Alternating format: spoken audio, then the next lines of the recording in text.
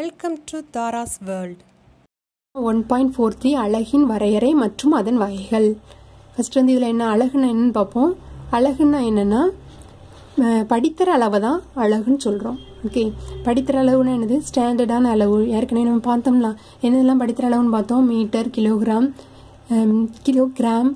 Kilometre, centimetre, அதுக்கப்புறம் என்னது ampere, mole, Newton, இது போன்ற படித்தர அளவுகளில் தான் என்னன்னு சொல்கிறோன்னா அலகுன்னு சொல்கிறோம். ஓகே, படித்தர அளவு தான் என்னன்னு சொல்கிறோம்? அலகுன்னு சொல்கிறோம். இந்த படித்தர அளவு வந்து உலக அளவில் வந்து ஏற்றுக்கொள்ளப்பட்டதாக இருக்கும்.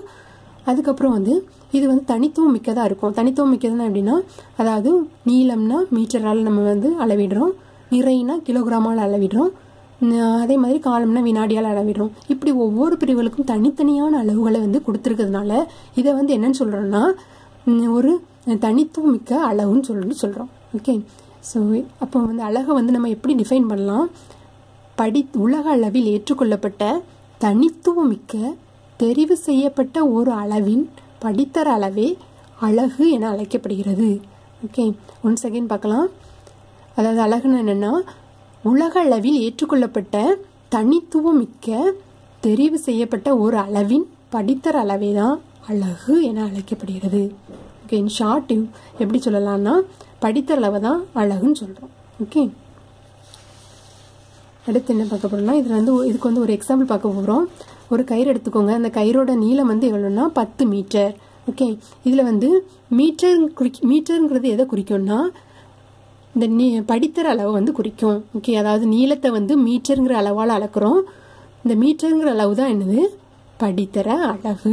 ஓகே, மீட்டருங்கிறது தான் என்னது? படித்தர அளவு. இந்த படித்தர அளவை தான் என்னன்னு சொல்கிறோம்னா அலகுன்னு சொல்கிறோம். Okay, are you clear? Okay, இந்த படித்தர அளவு தான் என்னன்னு சொல்கிறோம்? அலகுன்னு சொல்கிறோம். ஓகே, இதில் 10 மீட்டர்னா இப்போ இந்த 10 மீட்டரில் எது வந்து அலகு? மீட்டர். ஓகே, எதுக்காக? ஏன்னா அந்த மீட்டர் தான் இதனோட நீளத்தோட படித்தர அளவு. ஓகே, நீளத்தை மெஷர் பண்ணக்கூடிய அளவு வந்து என்னது? மீட்டர். அந்த மெஷர் பண்ணக்கூடிய அளவை தான் படித்தர அளவுன்னு சொல்கிறோம். ஓகே ஓகே, இதில் வந்து 10 மீட்டர்னு குறிப்பிட்டிருக்கோம். நம்ம வந்து 1 மீட்டர் ஸ்கேலில் வந்து, அதாவது 10 மீட்டர்னா என்னென்னா 1 மீட்டர் நீளமுள்ள அளவுல வந்து 10 மடங்கு தான் என்னென்னா அந்த 10 மீட்டர்.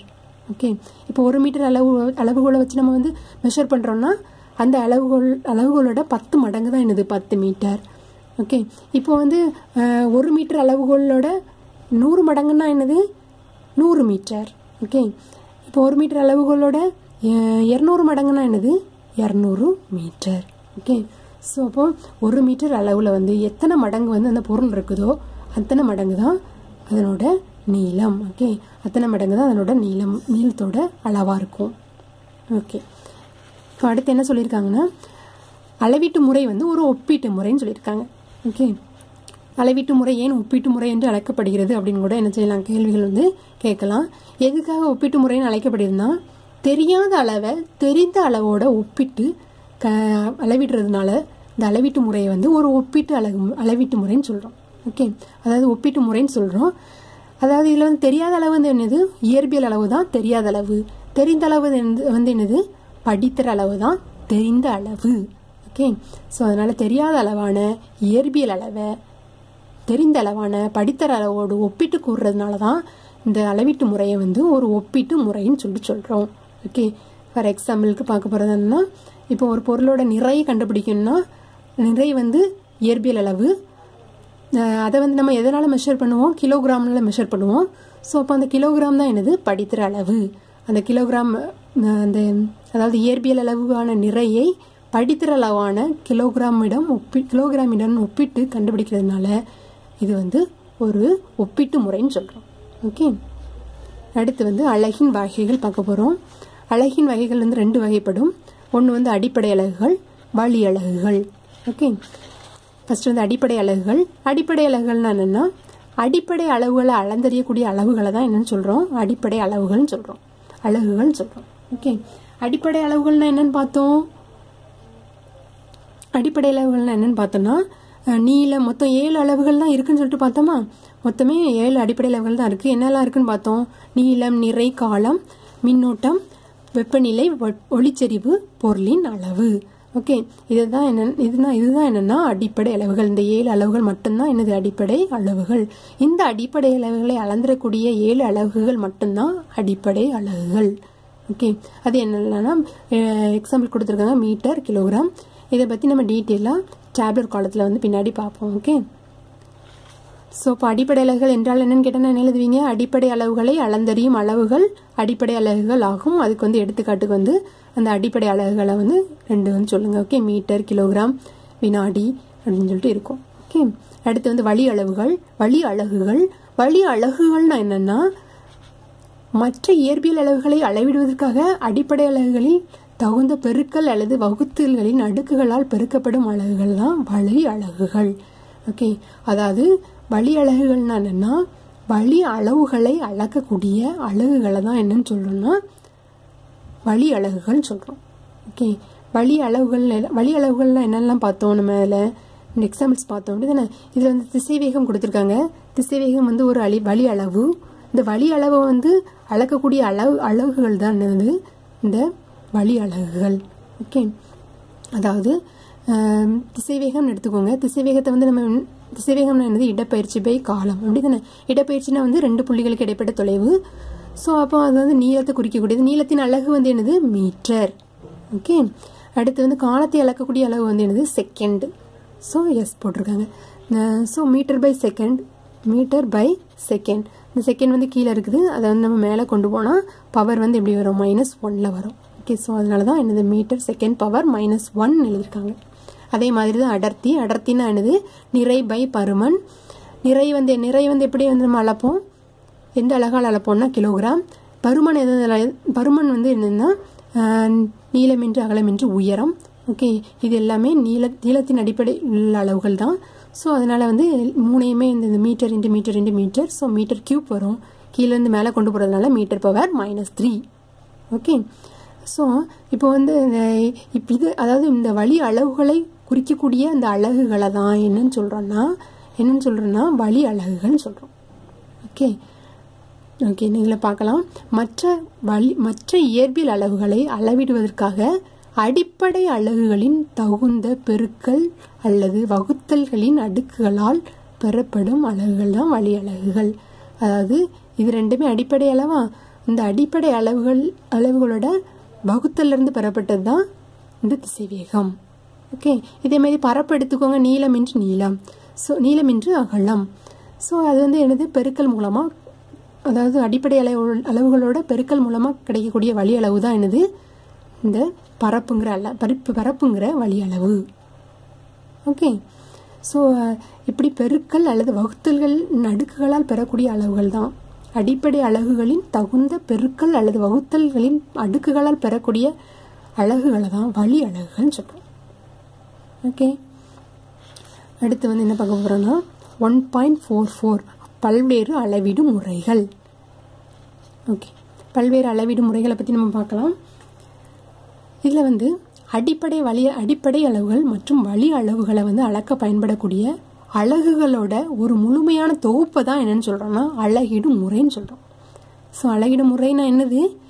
அடிப்படை மற்றும் வழி அளவுகளை நம்ம அளக்கிறதுக்கு பயன்படுத்தக்கூடிய இந்த அலகுகளோட மொத்த தொகுப்பு தான் என்னன்னு சொல்கிறோம்? அளவீடும் முறைன்னு சொல்கிறோம். ஓகே, ஸோ அளவீடு முறை என்றால் என்னன்னு கேட்டால் என்ன எழுதுவீங்க? அனைத்து விதமான அடிப்படை மற்றும் வழி அளவுகளை அளக்க பயன்படும் அலகுகளின் ஒரு முழுமையான தொகுப்பே அளவீடு முறையாகும். ஓகே, இப்போ வந்து நம்ம வந்து என்ன அளவீடு முறைகள்லாம் நம்ம பயன்படுத்துகிறோம்னு சொல்லிட்டு பார்ப்போம். ஓகே, ஃபஸ்ட்டு ஸ்டார்டிங்லேருந்து என்ன அளவீடு முறைகள்லாம் பயன்படுத்தினாங்க, அதுக்கப்புறம் ஸ்டாண்டர்டாக வந்து இப்போ என்ன அளவீடு முறை வந்து பயன்படுத்துகிறாங்க அப்படின்னு சொல்லிட்டு பார்ப்போம். ஓகே, ஃபஸ்ட்டு வந்து இதில் வந்து எந்திரவியலில்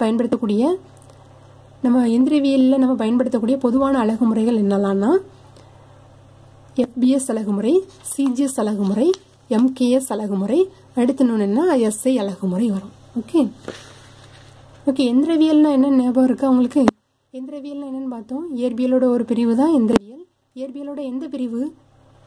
மரபு எந்திரவியல், நவீன எந்திரவியல், மரபு இயற்பியல், நவீன இயற்பியல்னு சொல்லிட்டு பார்த்தலாம். அதில் வந்து எந்த இயற்பியல் பிரிவில் வந்து இந்த எந்திரவியல் வந்துச்சு?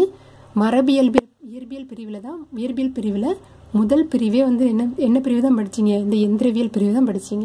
ஞாபகம் இருக்குதா? ஓகே. இயற்பியல் பிரிவுகள்ங்கிற பாடத்தில் பார்த்தோம்னா அதாவது ரெண்டாக டிவைட் பண்ணி கிளாசிஃபிகேஷன் போட்டு நம்ம வந்து ரெண்டாக டிவைட் பண்ணி எழுதணும்ல. மரபு இயற்பியல், நவீன இயற்பியல்.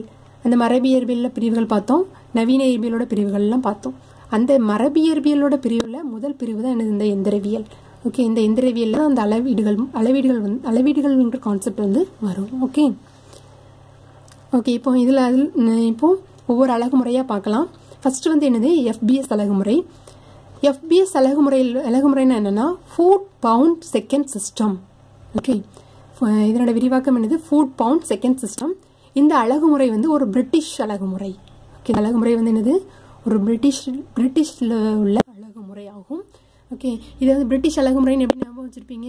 இந்த சென்டர் பாயிண்ட் வச்சுக்கோங்க, இந்த சென்டரில் உள்ளதை வச்சு பி. ஓகே, அதை வச்சு நமக்கு பி வந்து இந்த பி தான் வரும். ஞாபகம் வைக்கிறதுக்காக வந்து நீங்கள் வந்து இப்படி வந்து ஞாபகம் வச்சுக்கோங்க. ஓகே, இந்த பி வந்து பிரிட்டிஷ் அப்படின்னு வச்சுக்கோங்க. Okay, British அழகுமுறையாகும். இந்த முறையில் வந்து நீளம் நிறை காலத்தை வந்து எப்படி அளவிடுவாங்கன்னா, நீளத்தை வந்து அடின்னு சொல்லிட்டு அளவிடுவாங்க, நிறைய வந்து பவுண்ட்னு அளவிடுவாங்க, காலத்தை வந்து வினாடின்னு சொல்லிட்டு அளவிடுவாங்க. ஓகே, ஸோ இந்த அழகுமுறையில் வந்து நீளம் நிறை காலத்தை வந்து எப்படி அழகிட்டாங்க? நீளத்தை வந்து அடின்னு அழகிட்டாங்க, நிறைய வந்து பவுண்ட்னு அழகிட்டாங்க, காலத்தை வந்து வினாடின்னு அழகிட்டாங்க. ஓகே, அடுத்த முறை பார்க்கலாம். சிஜிஎஸ் அழகுமுறை. சிஜிஎஸ் அழகுமுறைனா என்னது? அதனோட விரிவாக்கத்துல இருந்தே நம்ம பார்க்கலாம். அதாவது சீனா என்னது? சென்டிமீட்டர், ஜீனா கிராம், எஸ்னா என்னது? செகண்ட். ஸோ அப்போ என்னது? Centimetre, gram, second, unit system. Okay, இந்த அழகுமுறை வந்து காஷியன் முறை. ஓகே, இந்த அழகுமுறை வந்து என்னது? காஷியன் முறை. இதுல வந்து நீளத்தை வந்து எப்படி அழகிட்டாங்க? நீளம் நிறை காலத்தை வந்து எப்படி அழகிட்டாங்கன்னா, நீளம் வந்து சென்டிமீட்டர். ஓகே, இதுல இருந்து நீங்க சொல்லிடலாம். நீளத்தை வந்து எப்படி அழகிட்டாங்க? சென்டிமீட்டர். நிறைய வந்து அழகிட்டாங்க, எப்படி அழகிட்டாங்க? கிராம். காலத்தை வந்து எப்படி அழகிட்டாங்க? செகண்ட். ஓகே, ஸோ இப்படி வந்து சிஜிஎஸ் அழகுமுறையில் வந்து நீளம் நிறை காலத்தை வந்து அழகிட்டாங்க. ஓகே, இதே மாதிரி தான் நீங்கள் இந்த எஃபிஎஸ் அழகுமுறையிலையுமே நீளம் நிறை காலத்தோட அலகுகளை வந்து இதுலேருந்தே சொல்லிடலாம். நீளம் வந்து ஃபுட், நிறை வந்து பவுண்ட், காலம் வந்து செகண்ட். ஓகே ஓகே எஃபிஎஸ் அழகுமுறை வந்து ஒரு பிரிட்டிஷ் அழகுமுறை. சிஜிஎஸ் அழகுமுறை வந்து என்னது? ஒரு காஷியன் முறை. இதெல்லாம் வந்து என்ன செய்வாங்க? ஒன் வேர்டில் வந்து கேட்பாங்க. ஓகே, நெக்ஸ்ட் வந்து தேர்ட் வந்து என்ன பார்க்க போறோம்னா எம்கேஎஸ் அழகுமுறை. எம்கேஎஸ் அழகுமுறைனா என்னது? எம்னா என்னன்னா metre, கேனா kilogram, எஸ்னா second. Okay, so MKS அழகுமுறைனா என்னன்னா metre, kilogram, second, unit system. Okay, இதில் வந்து நீளம் நிறை காலத்தை வந்து எப்படி அழகிட்டாங்க? நீளத்தை வந்து மீட்டர்னு அழகிட்டாங்க, நிறைய வந்து கிலோகிராம்னு அழகிட்டாங்க, காலத்தை வந்து செகண்ட்னு அழகிட்டாங்க. இப்படி வந்து எம்கேஎஸ் அழகுமுறையில் வந்து நீளம் நிறை காலம் இதை வந்து இந்த அலகுல வந்து இப்படி அலகுகளை வந்து அழகிட்டு இருக்காங்க. ஓகே ஓகே இதில் நம்ம இப்போ பார்த்த 3 அலகுமுறைகள் என்னெல்லாம்னா எஃபிஎஸ் அலகுமுறை, சிஜிஎஸ் அலகுமுறை, எம்கேஎஸ் அலகுமுறை.